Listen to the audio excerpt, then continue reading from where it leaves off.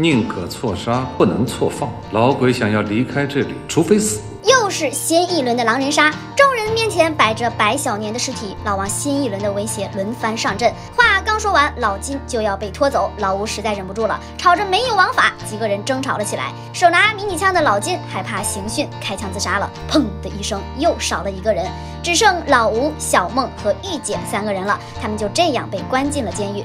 深夜，玉姐突然被拖了出去，她不停地挣扎着。这是一场博弈，是小梦、老吴以及武田的博弈。突然安静了下来，一点动静都没有了。这时，小梦突然说话了：“你中午掉了根烟，那根烟上有暗号，还想害死多少人？”武田和老王瞬间精神了。不，小梦，没必要为你一个人死那么多人。小梦要把烟交上去，老吴极其败坏的想要掐死小梦，老王带人赶了过去，好不容易才救下了小梦。他把烟交给了老王，详细的描述捡到烟的情形。掉了一根在地上，我觉得不对劲，所以就踩住了。老吴很快被架到了刑讯台上，先是电刑，他痛苦的大叫，却什么都不肯说。没办法，最后只能让老六上场了。这次是传说中的针刑，他把秘制的药给老吴用上，然后再用针去扎穴位。老吴痛苦的大叫，青筋都爆了出来。当时爱国女杀手连8妞的拷问都承受过去了，却忍受不了这针刑，这就足以见得吴队长刚强的意志力。另一边，玉姐告诉小梦，她知道小梦是老鬼的事儿。我知道不是吴大队长，我绝不会揭发你。小梦没有多说什么，只是把修补好的衣服给玉姐穿上，然后给她指出来屋里有监听器。小梦把屋里的监听设备全都用胶带封住，她招手喊玉姐进里屋，谨慎地关上了门。顾小梦这是要做什么呢？你什么时候知道的？现在，我刚是瞎猜的。玉姐很聪明，刚刚只是一句试探。小梦无奈地微微一笑，向玉姐说出了真相。刘林宗也是你们的人，一直都在利用我。小梦没有说话，他们2人之间的感情并不是旁人能随便下定论的。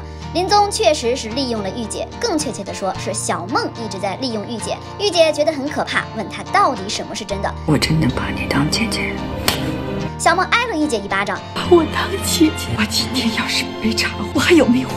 玉姐推搡着小梦，开门就要去告密。小梦说：“如果我能死在你的手中，我无话可说，也心甘情愿。”她大哭了起来，谁也不想走到这一步。玉姐也是在一边痛哭，她不知道该怎么办。小梦告诉玉姐，她必须要终止行动，然后把消息传递出去。小梦一直在求着玉姐，希望她举报自己，可玉姐怎么样都不肯。我怎么可能去举报你？都什么时候了？情报比你的命还重要吗？玉姐揽着小梦，希望她改变主意。长年累月的相处之下，2人早已产生了深厚的姐妹情。别人怎么样我不管，我要你活着。小梦哭着说，好不容易和玉姐以真面目相对，真想和她聊上3天3夜。她再次恳求玉姐举报自己。与此同时，另一边被关押的吴志国已经承受了3针的酷刑，刺激之下还吐了血。老六的手段大家都知道，3针下去那是该招认的招认，该画押的画押。但吴队长还是什么都不肯说。老王让六爷再想想办法，六爷指指头顶，头顶上有一个很致命的穴位。老六刚要下针，玉姐来了，并吵吵着要见老王。玉姐走到老王面前，把从小梦被子里发现的烟盒递给了他。吴大队长是被栽赃的。转眼间，刑台上的老吴就被送进了医院抢救，他已经奄奄一息了。在手术台上，老吴竟然开始唱唐山皮影戏了。卧龙岗上山的人。画面再次回到了监狱中，小梦已经被折磨得晕了过去。老王质问着他，小梦却说自己是冤枉的。他被几个人架上了绳索，这是一种新的酷刑，叫做绳刑。几个人拖着他在绳子上来回的走动，小梦痛苦的蜷缩在地上。残忍的老王甚至对这个坚强的女人流露出了一丝同情。这次换成了武田拷问，他给小梦披上了衣服，还说着可以担保小梦家人的安全。原来小梦什么都知道，他也知道武田为什么这么迫切的想要抓到老鬼。武田派人去了小梦的家里，他让小梦做出选择。这不会是小死离别，只要你肯放自己嘛。小梦点点头，打算说实话。他承认自己就是老鬼，也是自己陷害的吴志国。武田让小梦谈一谈他的上级老枪，可我不希望有人在。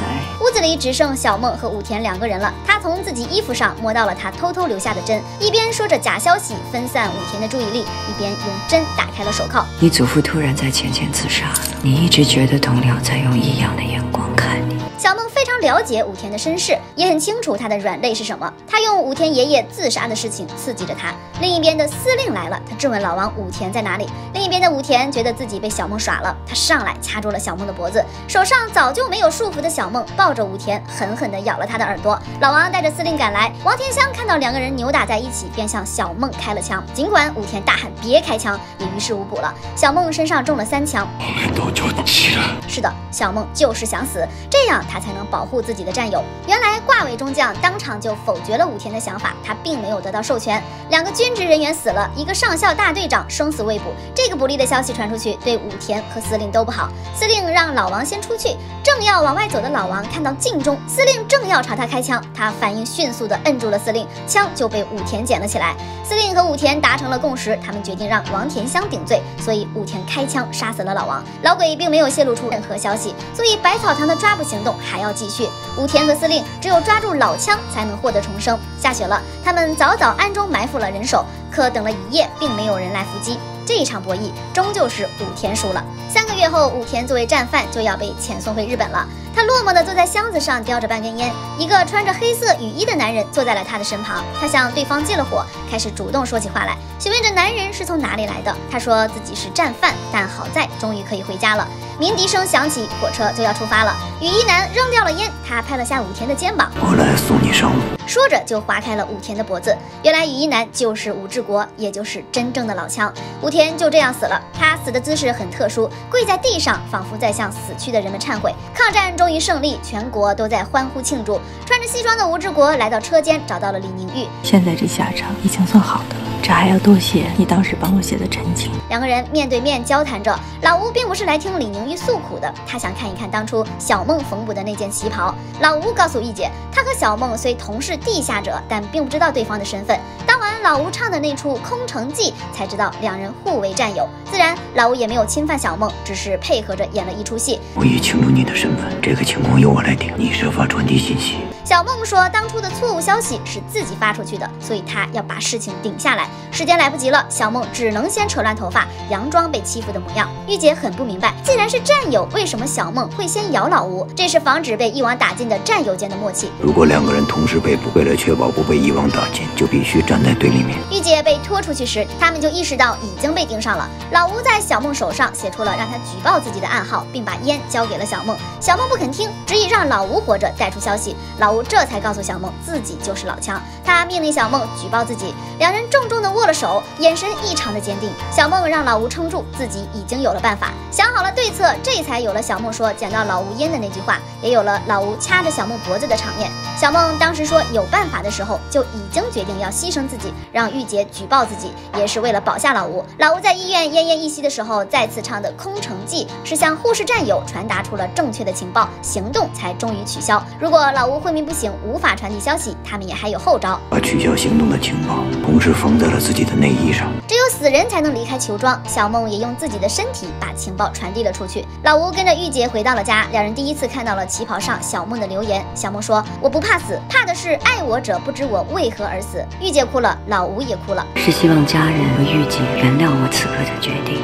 只因民族已到存亡之际，我辈只能奋不顾身挽救于万一。老鬼老枪并不是一个人，而是一种精神，一种信仰。风声是国产片中最精彩的群戏电影，光是影片的开头就令人振奋不已。这个精彩的片头啊，用特殊的形式给大家详细的介绍了片中所处的时代背景，纯这用心程度就足以吸引我们看下去了。片中的特效也做得非常出色，炫酷的情况下贴合了影片紧张的氛围。片中每个人受刑的场景逼真到让人不敢看第2遍，小到爱国女杀手，大到顾小梦受绳刑，阵阵惨叫中让我们更感叹这些爱国者的伟大。旧时代过去了，我们迎来的是一个崭新的时代，但仍要记得，我们现在的好日子是踏着无数英雄的鲜血得来的，那些藏起来的崩溃都是勋章。